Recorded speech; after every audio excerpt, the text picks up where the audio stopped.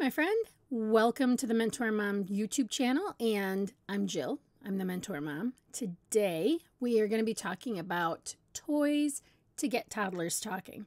So I'm going to share some of the favorites that I've used over the last 20 years as an in-home interventionist and tell you some tips on how to use them to help stimulate your toddler's language. So let's get to it.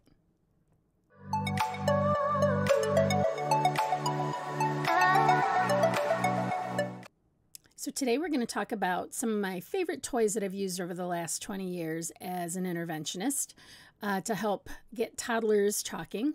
And we are going to start with manipulatives.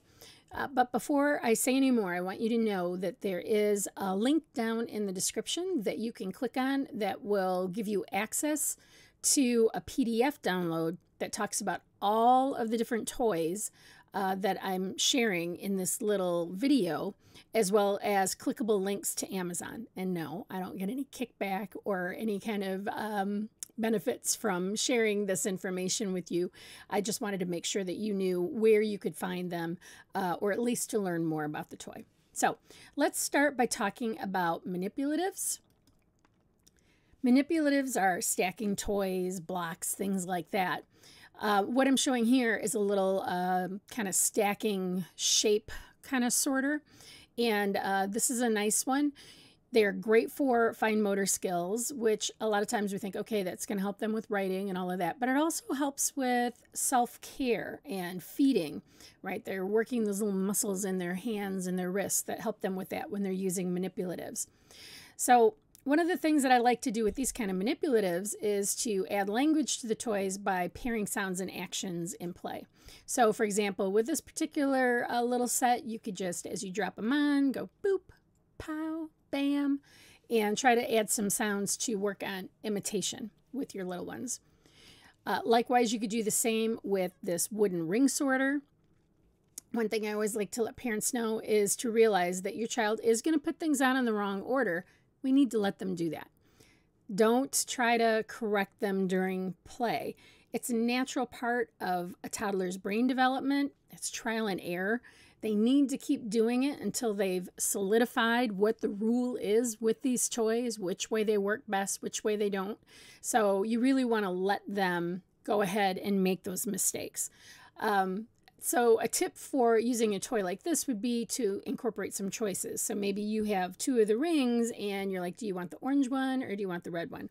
Now, having said that, we are not working on colors with toddlers. We're just trying to put in an opportunity for them to communicate, to make some eye contact. So we're going to position it by our eyes, for them to be using or showing some initiation by reaching for the object, working on engagement.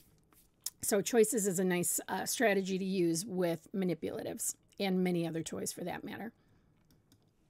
This next one is a nice little cause and effect toy. I like this one a lot because it doesn't make a lot of real big sounds and buzzes and dings and things like that, which I'll talk about in a little bit. But these kinds of toys, these cause and effect toys, are really great, especially for kids who lack a lot of engagement. They're difficult to get engaged. They're not so interested in play partners. You can target certain words like push and turn. Again, you could pair sounds and actions in play, bop, bop, bop, as you push the buttons. So one tip that you can use with this one, I've indicated be the keeper of the goods to encourage initiation. I would tweak that a little bit and say to use gentle interference. So with this particular toy in the past, I've had the parent put their hand over one of the buttons so that their child who's really not engaging or initiating a lot has to move their hand out of the way.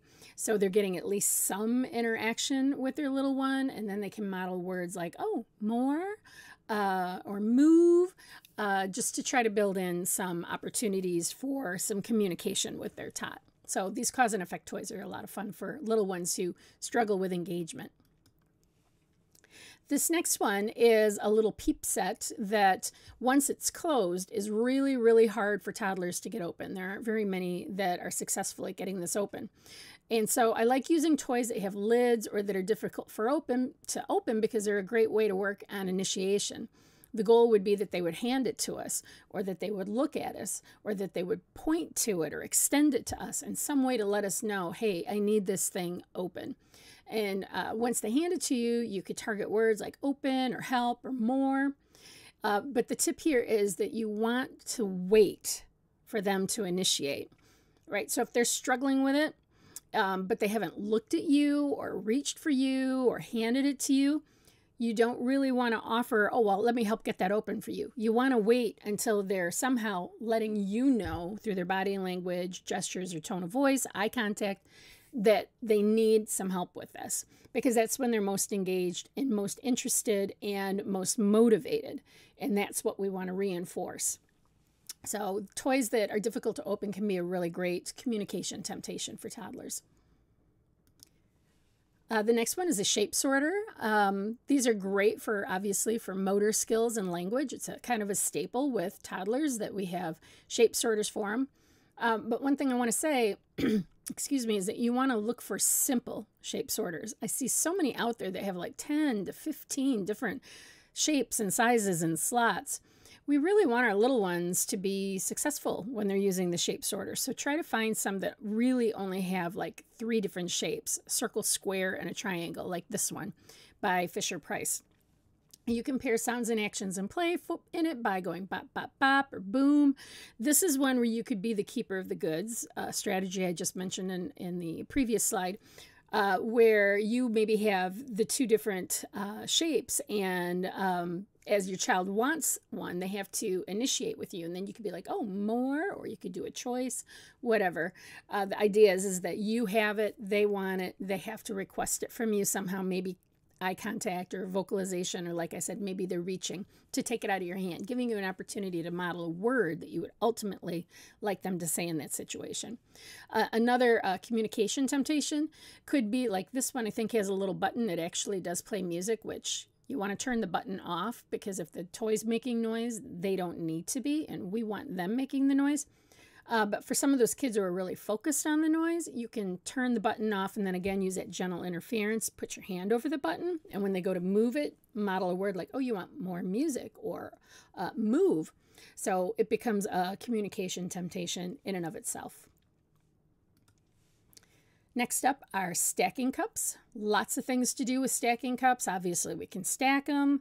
We can pretend to drink from them. We can put different things in them, like cars and toy animals and things like that.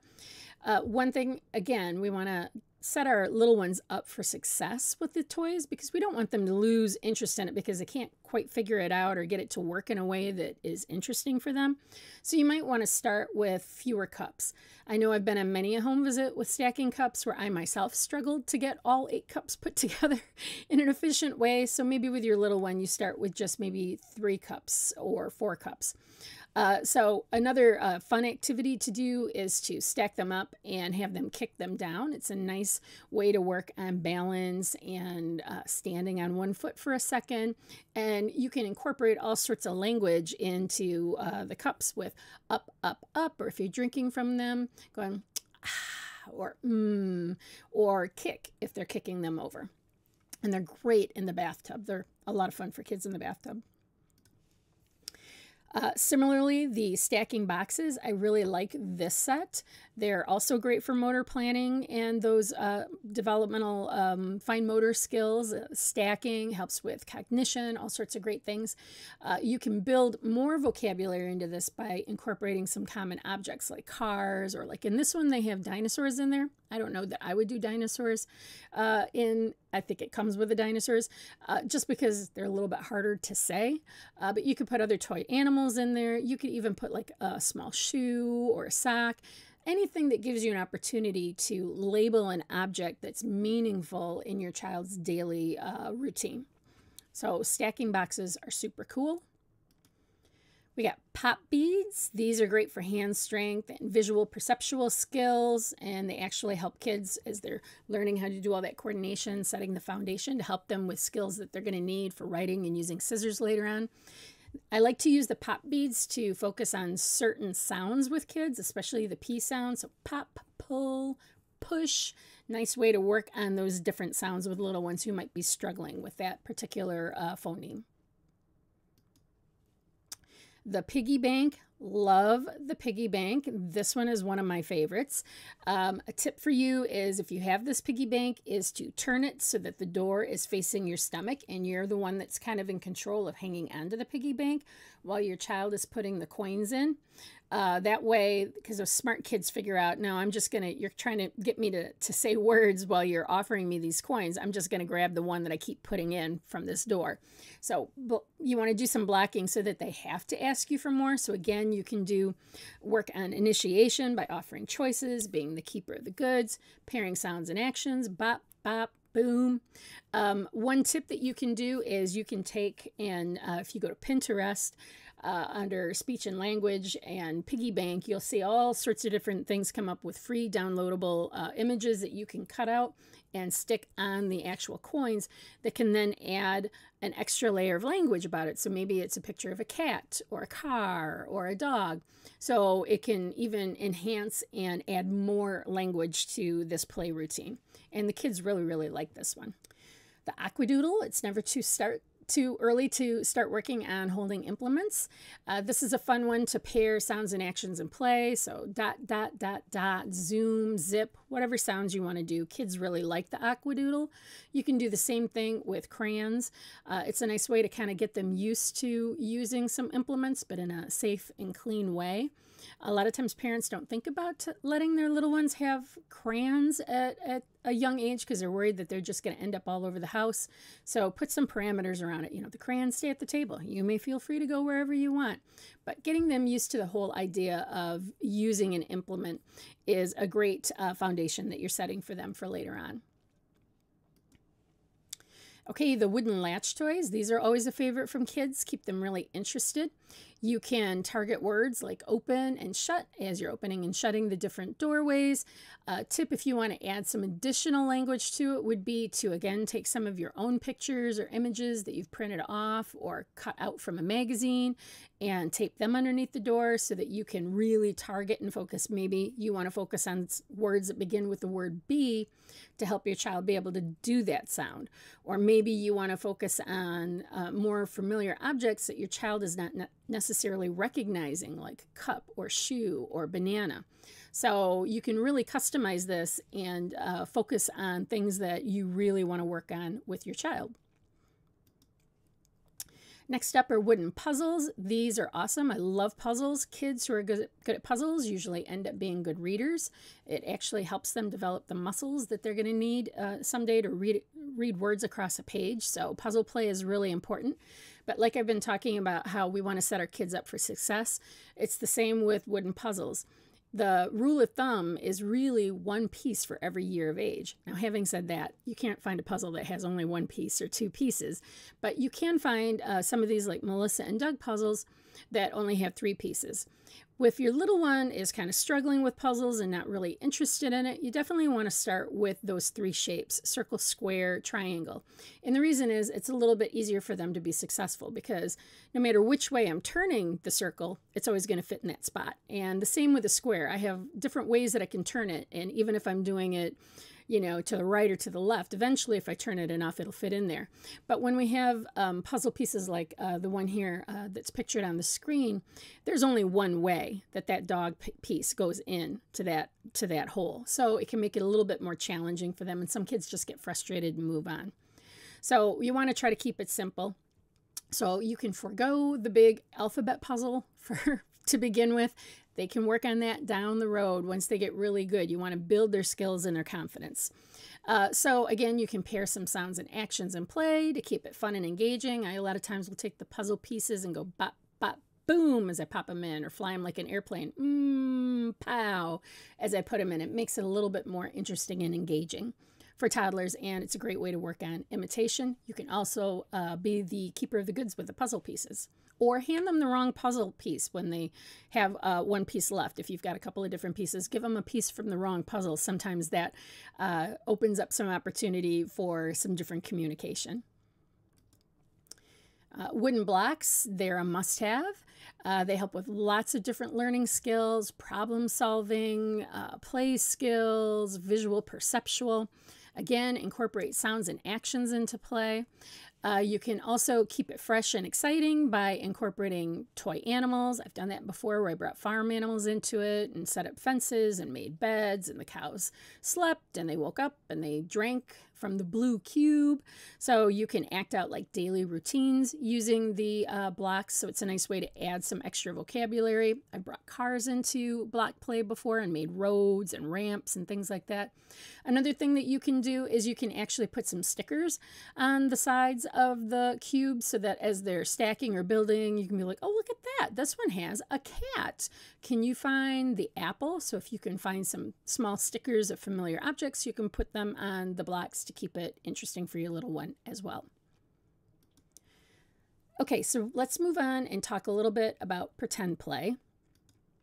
So pretend play really is fantastic for language. It fosters creativity and offers lots of opportunities for language building and working on, especially receptive language.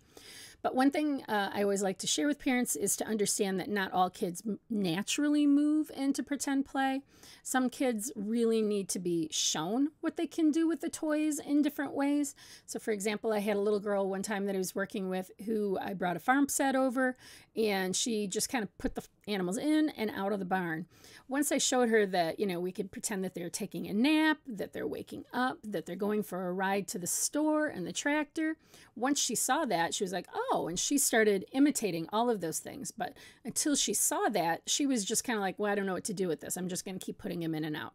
So you want to model different things that they can do with those toys to help move them towards pretend play. So every kid should have a pretend play kitchen. It's one of the best ways to work on language. It doesn't have to be a store-bought kitchen. I've seen some parents take like a Rubbermaid container and draw heating elements on it and then just keep the toys, the plates and things like that inside the container. It doesn't have to be store-bought. Dishes and things like that too. It can be old pots and pans or old plastic dishes, plastic cups. So you can really make your own little set of the foods and the dishes for your child. But doing the pretend play with those kinds of objects really offers lots of great language opportunities. And that's because you're mimicking meal and snack time routines that they're already hearing and seeing as a part of their day. So it just gives you more opportunities to practice that repetition of those really familiar words. It also offers a really great opportunity to work on listening and understanding. So as far as like the foods go, you can use boxes of old foods that are empty and just tape them up. You can use those in your pretend play food kit. I like wooden play food sets, but you want to make sure you try to find a set that actually has some things in there that your child eats. Sometimes they have some really bizarre things like eggplant that a lot of kids don't eat. So I like the wooden ones. They're easy to keep clean. You don't get a million different pieces with them, and some of them actually have the opportunity where you can chop them up and they have like Velcro in them, so it's really keeps it a little bit more interesting for the kids.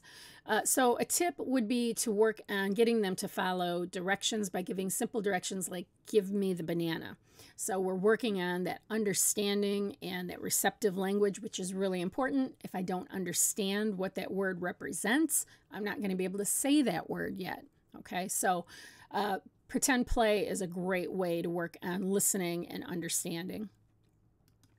This next set is a fun little wooden cookie set. It's great for fine motor. Again, this is one that has the Velcro in it and the chopping knives by Melissa and Doug. Again, you can target certain words like eat, cut, or chop, pair sounds and actions in play. You can also give them directions like, bring a baby into the play and ask them, can you feed the baby a cookie? So one big tip that I like to give when we're talking about play is to make sure that you follow your child's lead in play. You want them to be the boss. And this is sometimes hard for parents. We kind of are already thinking down the road and how can I build in more learning opportunities for your child? But what happens is sometimes we kind of overtake and make it less fun for them, and then they want to disengage.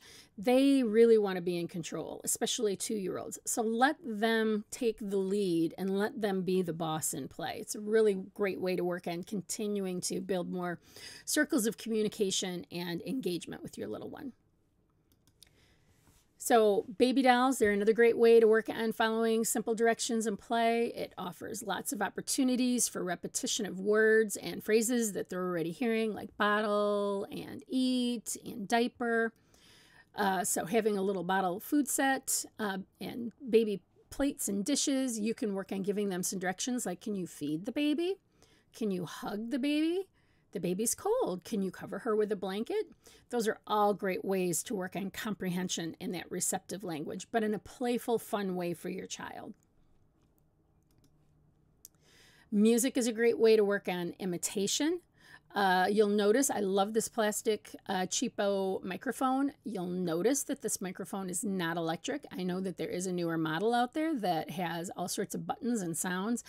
I'm going to say avoid that one and use this one instead, the cheapo plastic. It's only powered by the voice.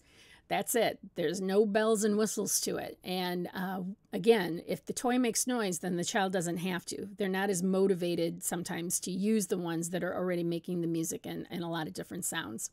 So this one is a great one, especially for kids who are sometimes a little bit stubborn, that don't like to imitate. Sometimes if you start with just some silly sounds like bop, bop, bop, and then give them a turn, and then bop, bop, bop, and give them another turn. I've had kids, as they start to imitate, then I'll throw in a word like bop, bop, bop, ball, and have them do it, and they'll actually start imitating some words, which is something that they hadn't done before. So I really like using this microphone. It's a popular one with the little ones, and it's cheap. So I want to talk a little bit about active play, because I know that it can be a real challenge to work on language with movers and shakers, those really busy kids that are bouncing off of the walls and jumping off of the back of the couch. So with them, we really want to incorporate language and physical play activities into the language into their physical play, because it increases the engagement and the learning. If we're pairing words and sounds and things like that with their physical play, they're like, oh, my mom and dad are playing with me, and they're normally telling me stop and sit down and stop moving so much. So we get a lot of really great engagement when we take those movers and shakers and incorporate the language into things that they're already enjoying. So tunnels are a great way to work on getting input into the muscles and the joints in the legs and the arms. So this is a good one for kids who are doing a lot of throwing, looking for sensory input. So you can incorporate engagement and working on engagement by doing peekaboo, maybe for little ones who aren't all that interactive. You can work on rolling a ball or a toy truck through the tunnel. And this is a nice one to work on initiation. So they roll the ball to you or the truck to you, and then you kind of stop and you wait for them to somehow indicate that they want you to do it again. Target words like more or go. So tunnels are fun. Crawling is a great activity for kids. This rainbow softball is a popular one. It makes some sounds and provides some sensory interest because it's got other little balls on the inside. So this one sometimes keeps kids a little bit more engaged because there is that extra sensory component to it. You can roll it back and forth or kick it, but you can wait for your child to initiate by throwing it to you or bringing it to you. And this is also a really nice one for little ones who maybe are not yet crawling. Sometimes this one will encourage them to crawl a little bit to try to get the reaction of pushing the ball and hearing the sounds of the other balls on the inside. Also great to work on walking and hanging on to something and kicking. Okay, stomp rockets. Love stomp rockets. They are great for working obviously on balance and coordination, but they're also great for working on initiation. A lot of times little ones need help with getting the rockets on the launch pad. Sometimes they don't step hard enough on it to set the rocket off. So it's a great way to work and target words like more and help. In the meantime, they're getting this fun activity of jumping up and down on this thing and running around to go catch the rockets, but you're adding all sorts of language to the activity. The sack swing, love the sack swing as well. This is a great one for kids who maybe get a little bit more overwhelmed by what's going on around them because it kind of tunes out some of this extra sensory input. It's a nice calming activity. So having a little one sit inside the sack swing and you're kind of just moving it gently back and forth. You can swing it and then stop. See if they look at you. Then you could model, oh, you want more? Do it again. So it's a nice way to work on initiation. I'm not sure about this particular model, but the old IKEA sack swing actually supported up to 250 pounds. So I've had some parents who have ordered them over the years that actually get in them with their little ones and use that time to look at books, because the child's kind of feeling all snuggled in and everything's tuned out, and it allows them to feel a little bit more comfortable sitting and actually looking at a book for a longer period of time. So the sack swing is really nice for those little ones who really like that kind of movement and find it calming or get overwhelmed by the stimulation in the environment. Music, again, these are great for movers and shakers because you can have them hopping all over the place while they shake these little maracas. Music is one of the best ways to work on language with the little ones. It lights up every area of the brain when they're exposed to it. You can work on following directions, like put it on your head, put it near your knee, go high, go low, go fast, go slow. And then you can also pair sounds and actions and target words like shake, up, and down.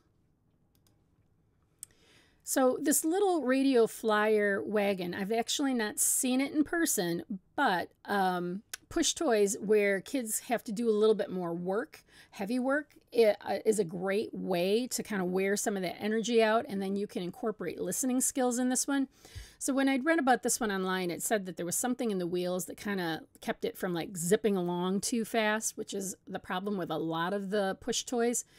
And a lot of the push toys are really tippy, like the grocery carts and baby strollers and things like that. They're real tippy, so if your child's a little unsteady, it could tip over quite easily. The other thing is, because we're talking about movers and shakers, is you're really looking for ways to give them some work. And those really light toys, as they're pushing them around, just don't give them enough bang for their buck. So you could take something like this and put like a bunch of heavy books in it, some heavy bags, some bags of beans, whatever, and then have your little one push it around, go, go, go, go fast, go slow. You can work on listening skills by putting some specific things in there and say, can you put that on the couch? Can you put that on the table? Can you put that in the kitchen? So you're really working on their ability to follow some simple directions. The ball and hammer toys, those are always super popular. You could target simple sounds like boom and bam to encourage imitation. In the meantime, they're getting this input into their arms. Try to make sure that they use both arms. So give them the hammer. Let's try it in the other hand so they're getting the input in both of their arms. This is a great one to be the keeper of the goods, to work on them requesting. So maybe you have a hang onto the balls and they have to initiate with you to request the balls. Then we have the slide. I recommend this all the time to families who have those kids that are literally bouncing off the walls, climbing on furniture, jumping off couches, climbing onto the counters. Having a slide in the house is a great way to be able to redirect them from an undesirable activity that they're doing, like jumping off of the back of the couch, to something that's more appropriate, like climbing up the steps of and going down the slide. Because their body and their brain is telling their body, you need to go, go, go, go, go, jump, climb, run.